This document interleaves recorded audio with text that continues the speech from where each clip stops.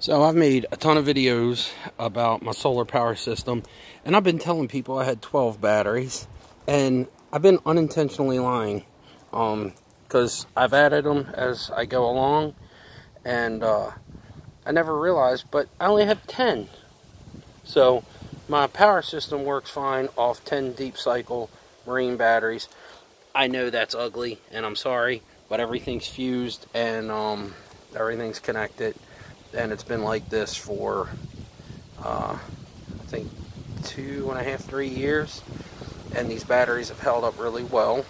I run a 12-volt system, so everything's just ran in 12-volt.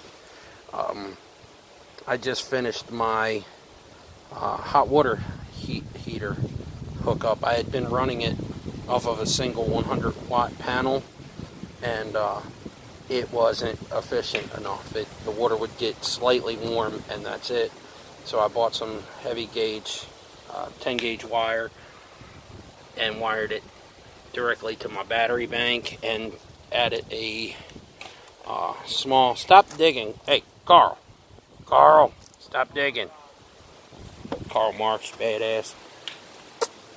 So I ended up buying just a inexpensive Amazon charge controller to hook up to my panel, and just threw that in today. I usually do cleaner, more effective stuff, but I just wanted to get it thrown in. So it's in, it's running.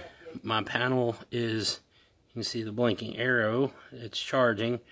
When I turn the hot water heater element off, it'll jump up to about 13.4 volts, so I know it's pulling quite a bit of current.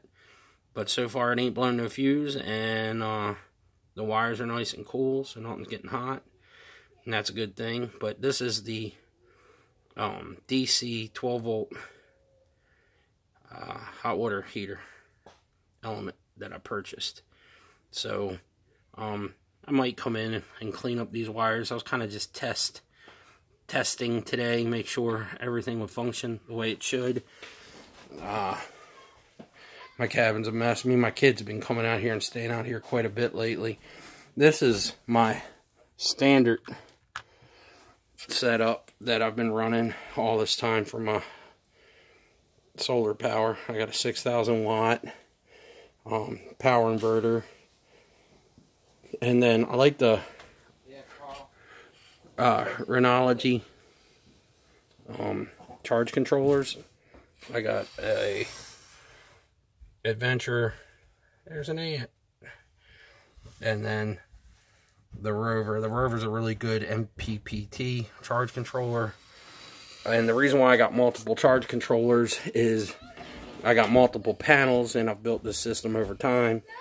And that I maxed out as far as amperage. So when I added more panels, I added that, and then I added another 100-watt panel. So I added that smaller charge controller underneath by the hot water heater. So this ain't the prettiest wiring either, but it's at least cleaner than everything else. I know what it is. That's the good thing. But everything pulls through. I can run this off of my generator just by switching out this little bus bar. I can switch it over to here, and this is for my generator, and that's for my solar. So